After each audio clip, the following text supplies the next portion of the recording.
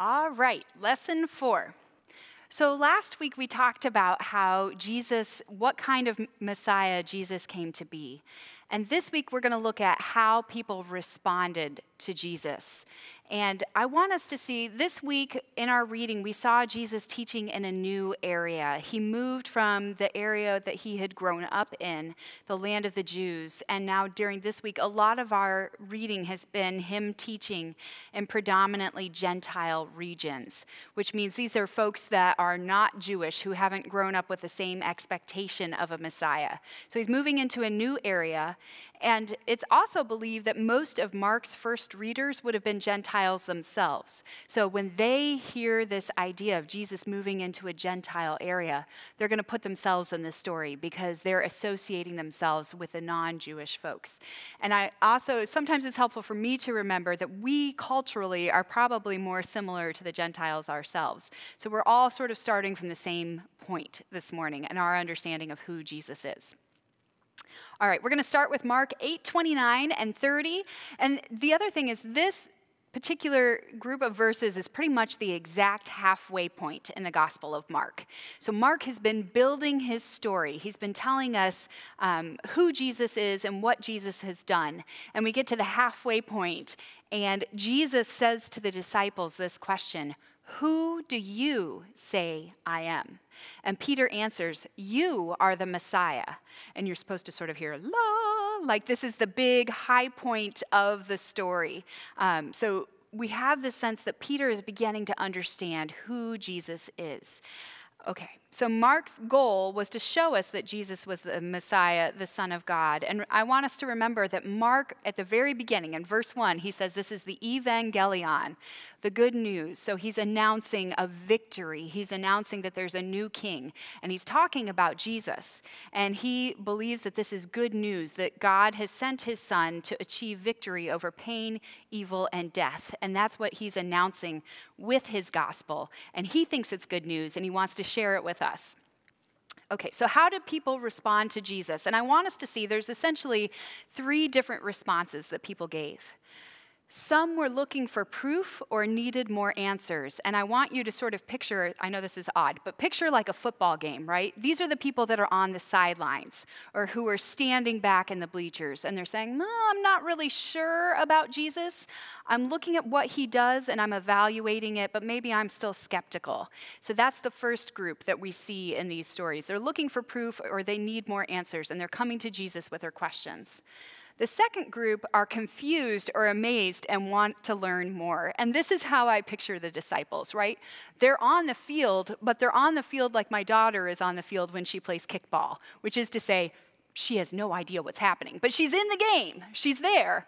But the disciples are confused and they ask questions. And sometimes you think, are they tracking with this at all? Because some of their questions are so far out of left field. You're like, I'm not sure you really get this. So they're confused or amazed, but they're in the game. They want to learn more. So they have that tiny little glimmer of faith and they're looking to understand. And then in this third group, some recognized him as the Messiah and were willing to give up everything to follow him. So this is sort of the group that they don't have all the answers, in the same way that I don't think any of us ever have all the answers when it comes to Jesus, but they recognize him as the Messiah, and that faith translates into action. Remember, we talked about that last week, the importance of if you have this belief that you take action in response to that belief. So this is sort of that last category that's willing to give up everything to follow him. Okay, we're going to read a story from Mark 8 where those last 2 verses come out. But I also want us to see that Peter makes this statement about Jesus being the Messiah after Jesus heals a blind man. And as we're talking through this story of Jesus healing the blind man, I want you to see, because I think Mark makes this connection because he puts these stories right next to each other in his gospel. But Jesus heals a blind man, and then right after that, we have this question about who am I? And Peter coming forward and saying what he believes about Jesus. Okay, so listen for the connection. They came to Bethsaida, and some people brought a blind man and begged Jesus to touch him. He took the blind man by the hand and led him outside the village. When he had spit on the man's eyes and put his hands on him, Jesus asked, "Do you see anything?"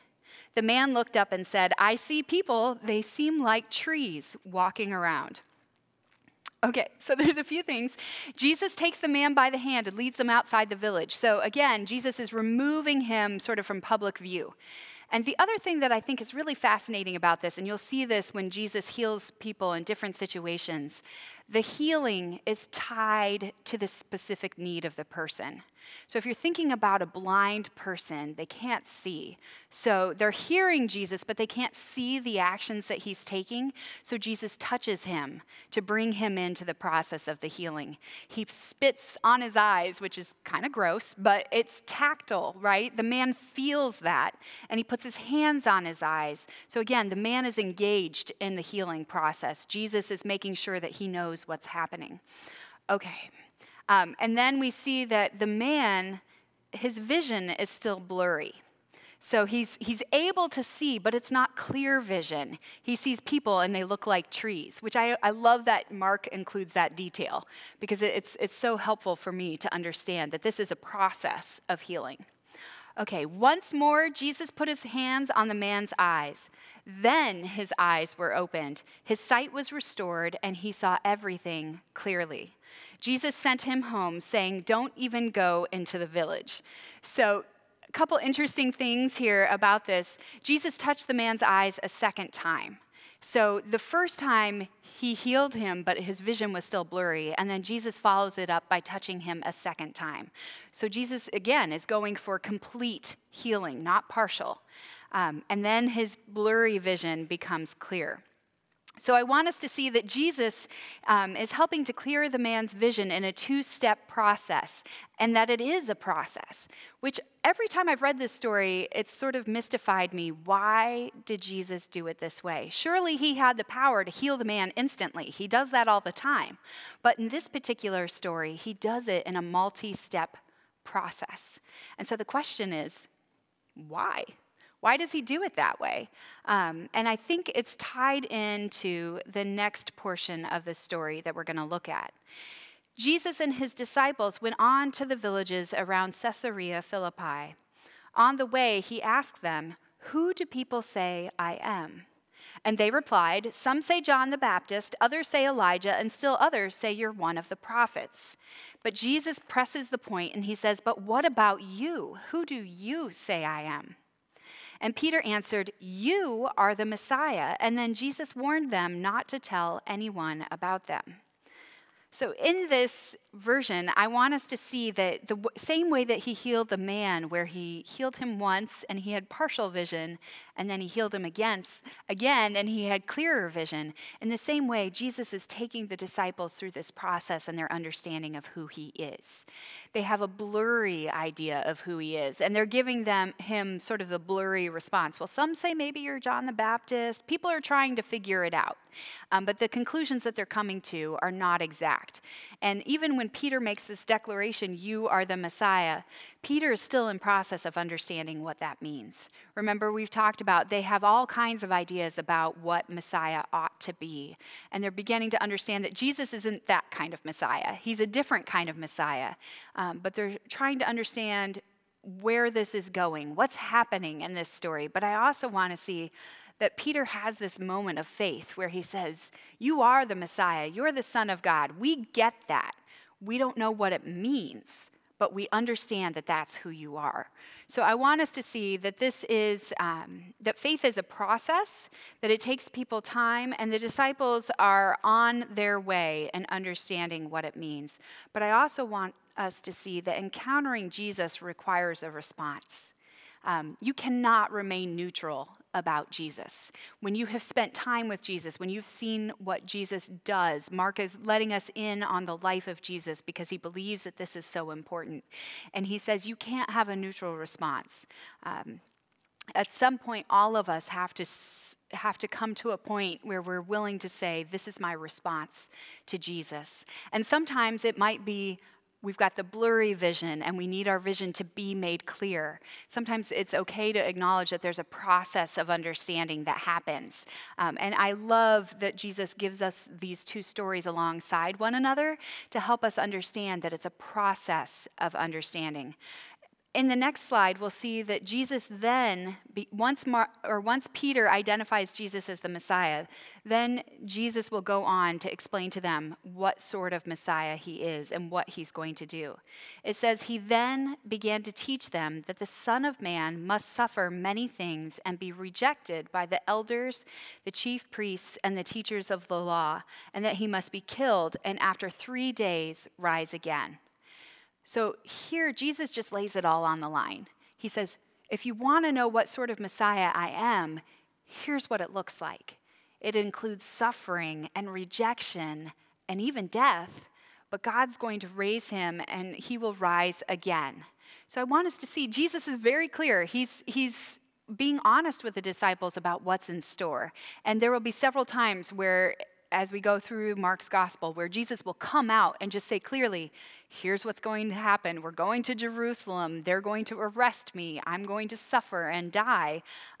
But God's also going to raise me again from the dead. So Jesus is clear about this. And then you see the disciples almost immediately afterwards either arguing with him or saying, we don't understand what he's talking about. And we read it, and it's kind of funny because it's like, really, could he be any more clear? Like, he's telling you exactly what's going to happen, but the disciples don't seem to get it. And I want us to see that's that blurry vision. Until the story has reached its fullness, they don't completely understand, and they're on this journey of understanding. Okay.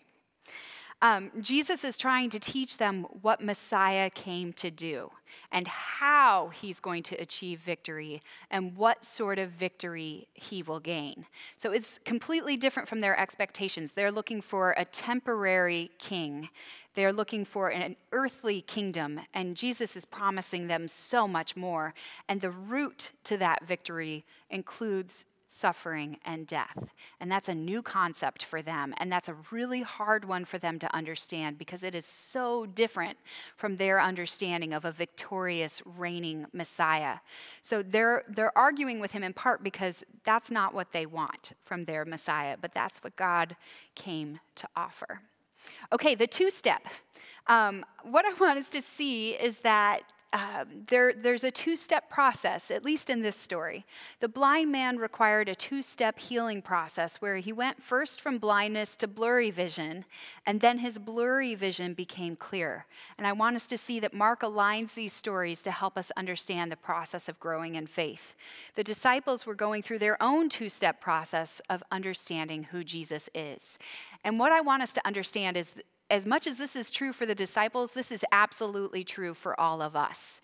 That we hear the life of Jesus, we understand it, and our vision becomes clearer over time. We're not going to have all of the answers to all of the questions, especially not at first. But what Jesus is always looking for is this little kernel of faith that is willing to give up everything in order to follow him. So it's a big jump based on a small understanding, but God is in the process of giving us more and more information about himself over time. Okay, and I also want us to see that God is the one who's responsible for clearing our vision. He's the one who's responsible for giving us understanding of who he is. And as our faith grows, our vision becomes clearer. And all of this leads me to a question. So if Jesus asks the disciples, who do you say that I am? He's asking the same thing of us. So at this point in the study, you're about halfway through the Gospel of Mark, and you've seen Jesus do a lot of things that no one else can do. And you've heard him make claims about himself that no one else can make. He's claiming to be God. He's claiming to have the authority to heal people, but also to forgive their sin. Those aren't claims you can make unless you're God. So again, I want us to see there's no neutral response to Jesus. When he makes those kinds of claims, he's forcing the issue and asking us, what's our response? How do we respond to Jesus? So we looked at some of the three responses that people in the gospel are having to who Jesus is. And I want us to see that they're much the same the same three options that we have in response to Jesus. So how are we responding to Jesus? Are you looking for proof? Are you on the sidelines? Do you need more answers before you follow Jesus? And I want to say that's a perfectly legitimate place to be. This isn't something you rush into without a lot of careful thought. So it's okay to ask questions and to look for proof and to need answers. That is a completely great place to be. And the second is, are you confused or amazed by Jesus and want to learn more about him? Remember, I compared this to my daughter trying to play kickball. You're in the game. You may or may not have any idea what's going on, but you want to be there. You want to follow Jesus. You have a heart for that. You have a tiny kernel of faith that's looking for understanding. And Jesus loves that, and he's more than willing to meet us there. So it's okay to be confused or amazed by Jesus and want to learn more about him. That means you're sort of moving closer. And then the third option, do you recognize him as the Messiah, and are you willing to give up everything that is holding you back in order to follow him? And what I want us to see is this third level is sort of where discipleship happens. This is the beginning stages of following Jesus. And it sounds intimidating in some ways, this idea of giving up everything in order to follow him. But I want us to see what we're giving up is so much smaller than what we gain. Because what we gain is a relationship with Jesus, the God of the universe who knows us completely and loves us completely. And what he's offering us is a relationship with him, and he gives us understanding over time. He makes our vision clearer.